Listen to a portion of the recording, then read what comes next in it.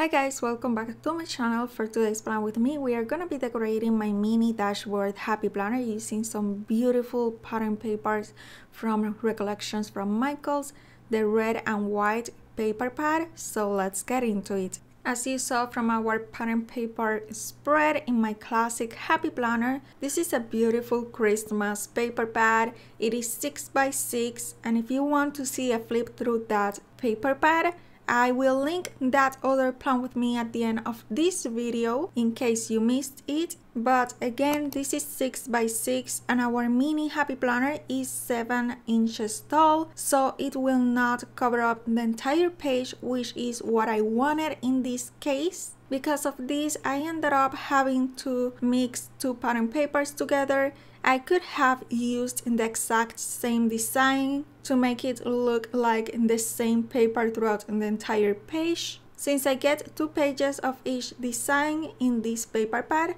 Anyhow, I thought it would be more fun and interesting to mix the patterns and the designs. And for that, as you saw, I cut my pattern paper to the same width as the planner page, and then I cut out a strip from it, and it is in the middle of both paper pieces that I will add my other design. And I am simply using my planner page and my pieces of paper to make small marks with my pencil on the back of the papers to know where to cut. This way I don't have to be measuring anything and dealing with numbers. I will just follow the marks that I just traced with my pencil. And I am making my marks on the back of the pattern papers, so I don't even have to erase those. Now to the first piece of paper, because it was fairly big, I added the adhesive directly to it, but this time around I will be adding the adhesive to the space that I have left from the planner page,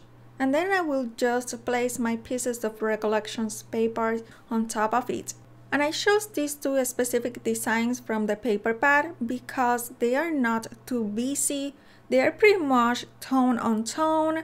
For example, the red is, well, red on red, and then the white paper is silver on white, which I personally consider it white on white. And it has some tiny stars in red, but again, it is not very busy. It doesn't have a ton of things going on or a ton of colors in the same design. So they are both pattern papers and they will look somewhat busy, but not as busy as they would look if I had chosen some bolder designs. Then I will simply hole punch my page with my Happy Planner hole punch, which is linked in my Amazon favorites. And I will use the white strip of paper basically as a header for the month. And for the actual month, I will use a script sticker from the Happy Planner, which is in clear sticker paper, so it will almost look as part of the pattern paper. As you may remember, in my pattern paper spread in my classic Happy Planner, I had mentioned that I had thought about creating some gifts and presents for my spread to use as decoration, but at the end I just ended up using the ornaments. Anyhow, what I ended up deciding was to do the presents for this mini spread, but I was kind of stuck in the idea because I didn't know what to use in the center of the presents as decoration for those. Because I was thinking about some kind of bow, but I just couldn't make up my mind on how to create them. Anyhow, after that, I watched Amanda Rush Lee's Bujo setup, and she also used presents to decorate her bullet journal, but she actually created some leaves and berries to decorate in the center of her presents. And I love how that turned out. So I decided to incorporate the same idea in my own way. Instead of doodling them, I decided to use some paper punches and create the leaves and berries with those. So as you can see, I created my presents with my Happy Planner box sponge and then rounded the corners with my crop edile from We Are Memory Keepers. After that, I added some Recollections silver foil washi tape to the center of the presents. And now I am using a regular hole punch to punch out some little circles from the red paper For the leaves, I will use a tumble dual brush marker. You could go with the green, but I decided to stick to the gray to keep everything just red and white because I think it is a very elegant look and really pretty and festive. And I will color the back of just a scrap of paper and will punch out from it a flower from this Fiskars paper punch. Even though this is a flower, I will use them as leaves, so I will cut out the petals apart, but first I decided to go over it once again with my gray marker because I wanted to make it slightly darker for it to stand out a bit more on top of the white patterned paper. And to cut the petals apart, I am just using my scissors and I am cutting them in pairs of 2. And we'll use 1 pair on each present, and then I will use 3 berries in each present as well. But because I have all the foil in the parent paper as well as in the washi tape, I want to use a very strong adhesive, and for this I will just use my multi-medium mat from Ranger. Because these are such tiny pieces, I thought it was easier to use a liquid glue instead of a dry adhesive, and it really was pretty easy. And then the pieces that I didn't use in the presents, I will save them because I will be using them on the other side of my spread to tie everything together.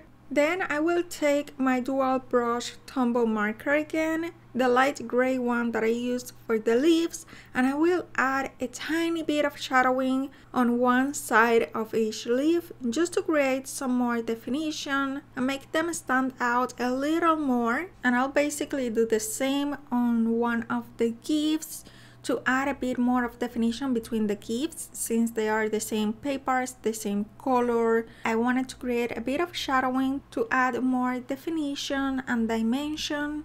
Now I will take this piece of the pattern paper that was one of the journaling cards included in the paper pad, and I wanted to make some holes with the Happy Planner hole punch to it to make it look kind of like a notebook page, but my Happy Planner hole punch had the holes a little too far apart for such a small piece of paper, so I ended up using my new crop-a-dile from We Are Memory Keepers that I recently got. I am pretty excited about it. It's super heavy duty. It can punch through a lot of different materials, and so I used it to make the holes a little closer together. Since it is a single hole punch, I was able to do the holes one by one as close to each other as I needed them to be. And I have a bit of mixed feelings about this hole punch because even though I absolutely love how powerful this little tool is, I have also found that the guide included in it to know where to punch your next hole is kind of off because it is a little too long, longer than the holes punched. So I've had slight difficulties with it, but once I learned how to work around that, again, I just loved it. It can not only punch thicker materials, like for example the Simply Gilded washi cards, without any problem at all, but it can also punch through thinner materials, which is not necessarily always the case with other hole punches. Because when it is, for example, thin paper, a regular hole punch would just bend the paper rather than punch through it, and this one punches it like butter. No need to put another piece of paper or cardstock behind. So other than the guide, it is a great tool. But here I was feeling that the holes in that little notebook page that I created were a little too long for such a tiny piece of paper. So I decided to cut it down a bit and make the holes tinier and cuter, which I actually liked better.